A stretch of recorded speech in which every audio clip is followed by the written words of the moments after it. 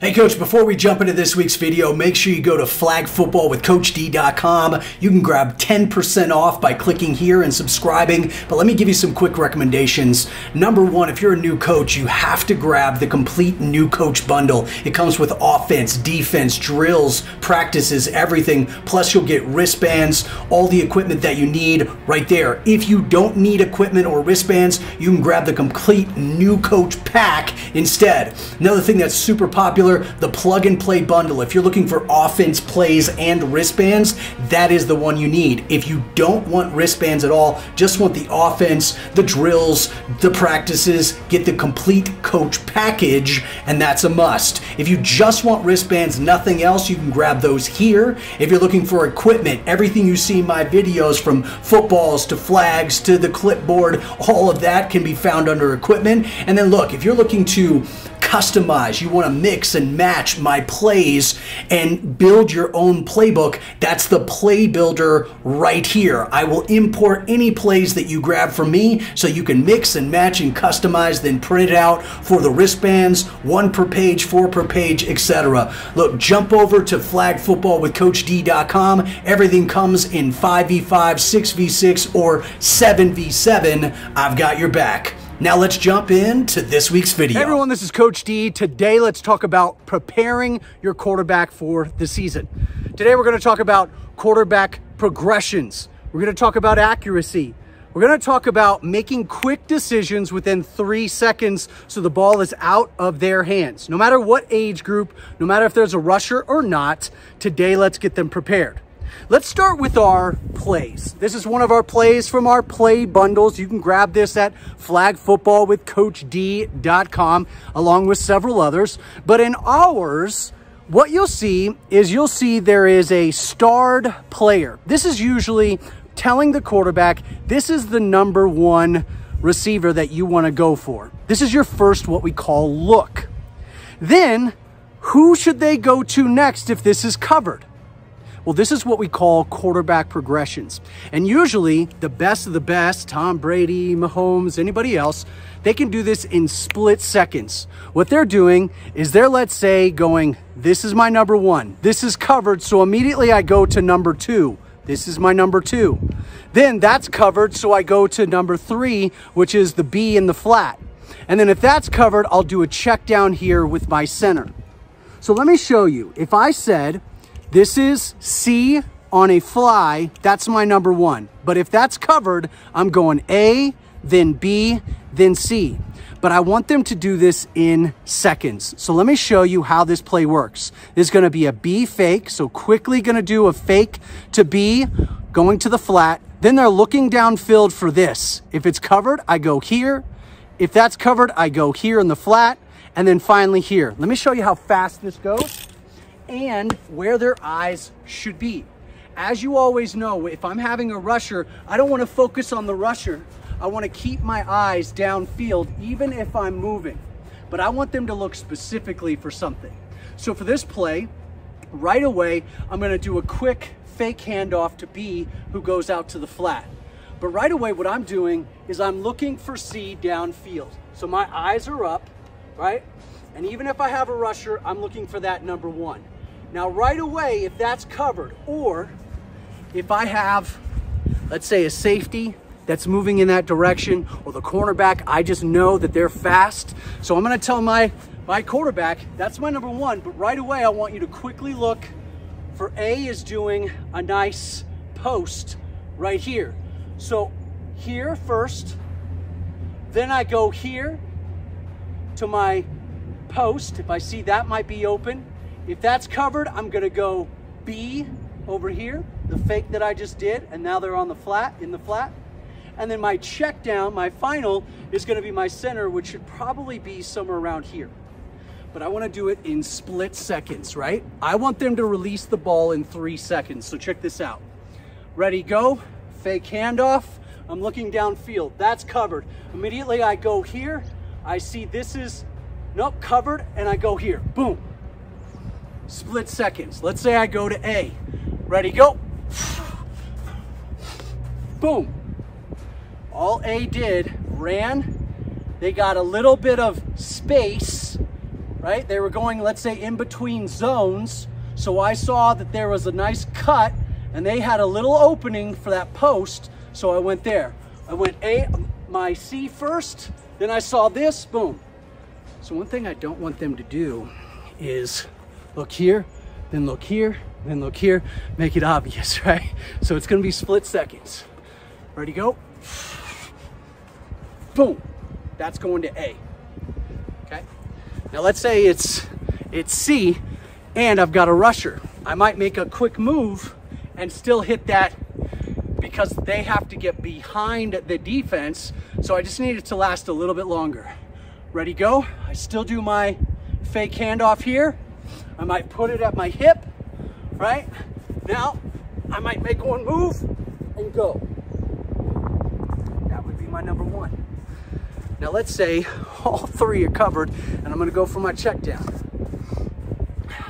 Ready, go. Boom.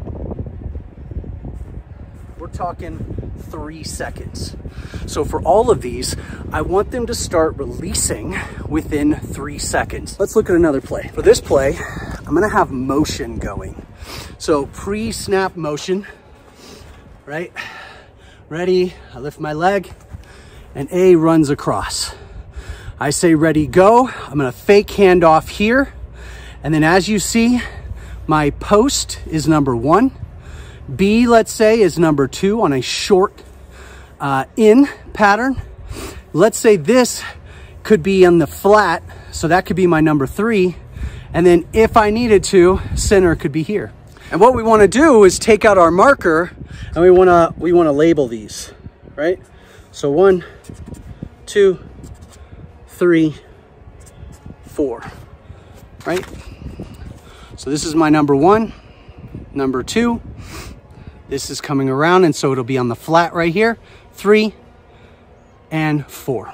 Now, when you're teaching this to your quarterback, you can have it on the wristbands, but you can also, from the play builder, you can print it out like this, so it's big, so that they can actually see it. You can even do 4 per page, so you can make it, right, easy for them to know, okay, this is 1, 2, 3, 4. And what I want to do is, as their quarterback coach, is I want to count for them. Like, they have 3 seconds to make this quick decision. So if I'm in shotgun and I go, and I'm looking at the play here, ready, go, I fake handoff here to A, who's gonna come this way, and then I go back. I've got a post going right now, so that's my number 1. If I see that there is a gap in their zone and that post can go right in between, then I've got that. If for some reason my speedster wide receiver can beat everyone and I've got that number 1 receiver, then that's where I'm going. Ready, go. Fake handoff, coming across this way. I'm looking for C first. It's covered. Now right away I've got B right in front of me, about 2 yards, doing an in pattern. I could quickly just dump it off. So at the same time that I'm looking, ready, go, they take the ball this way. I'm moving, I can see that it's gonna be covered, but I see B has an opening, boom, I'll go right there. If I have somebody right here in the middle that is gonna block B and C is covered, ready, go, fake handoff. I'm looking downfield, looking here, boom. I could do it in the flat to A here. If all of that is covered, ready, go. This is covered, that's covered. This is covered over here, but I have a nice post over here. Nobody's over there. Go to center on a post over there. So within 3 seconds, I'm able to 1, 2, 3, 4, and get it released. This happens in seconds. All that has to happen in 3 seconds. The next play, and I'll just number it off here. Which one do you think? Which one's number 1? This is a fake handoff over here, right in between. This is my number 1. This is my number 2. This is number 3. This is number 3, and then this is number 4. So I've got 1, 2, 3 going upfield, right? And then 4 on the quick out. Let's review how fast that happens. Ready, go. Fake handoff here. I'm going up top. That's covered. I go, post is happening here. Nope, that's happening. Throw it over here in the flat. Ready, go.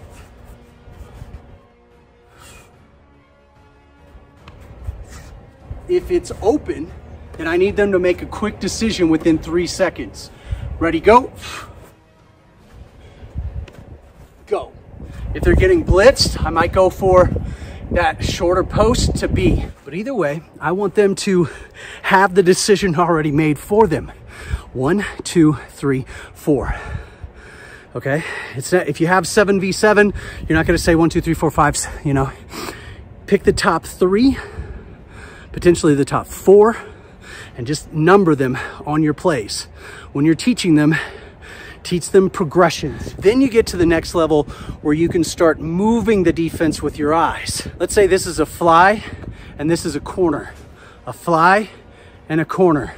Then I might take my eyes toward that right here. Even though in the peripheral, I can see that that corner is about to pop wide open, then I might stay there and then I'll throw last second.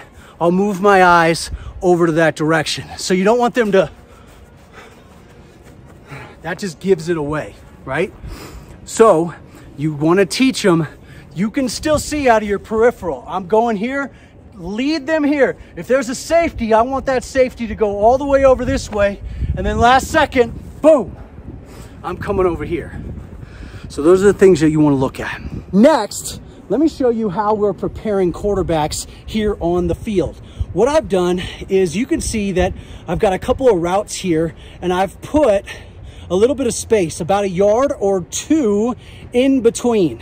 And this is where I want the ball to land for that route. If I have quarterback here, then I have a quick out here. And I want that ball to be delivered right here.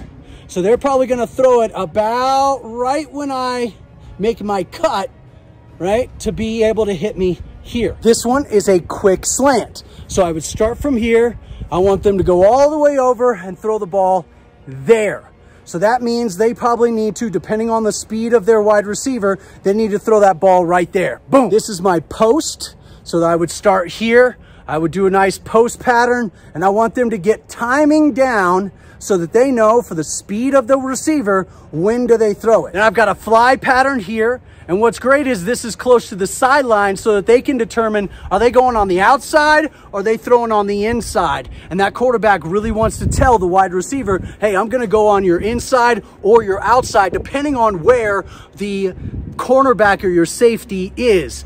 If the safety is coming across, right, then I might have to throw it on the outside. And then over here, I've got a corner.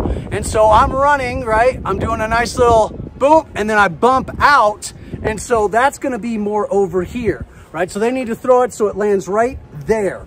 So these are just routes without anybody on the field that they can start getting comfortable with. So if I look at, let's say, a post here, right?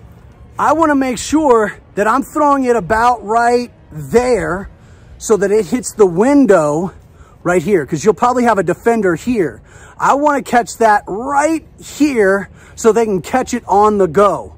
What happens a lot of times is they run their route, then they just start kind of wandering around. You don't want that. You want the quarterback to be able to, right when they make that cut, they see it's open and they boom, they hit it.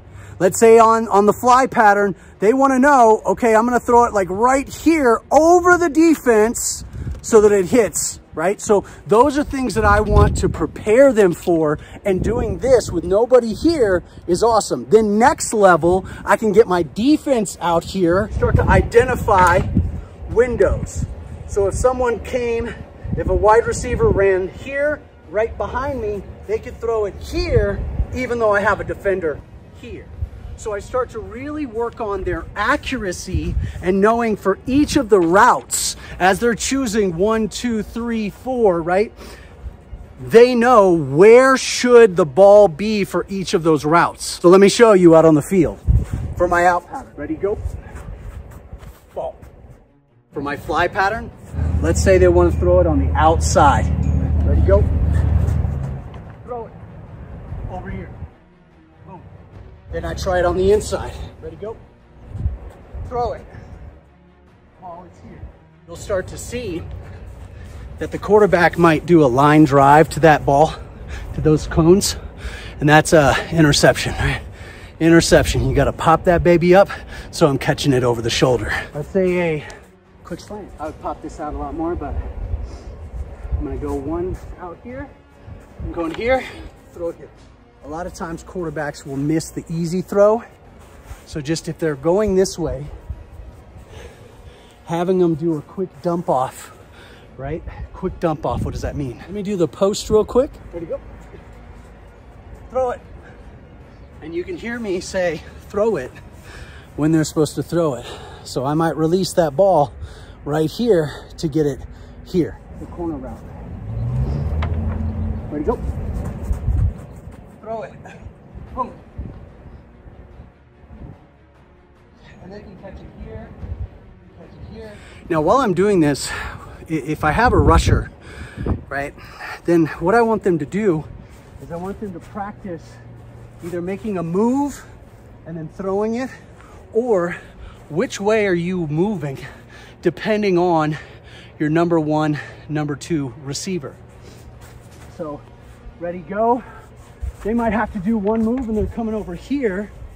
If they're coming over here for this quick dump off, I might go this way so I can dump it off here. If I'm just running one way or the other every time, then a rusher can just cut me off either way.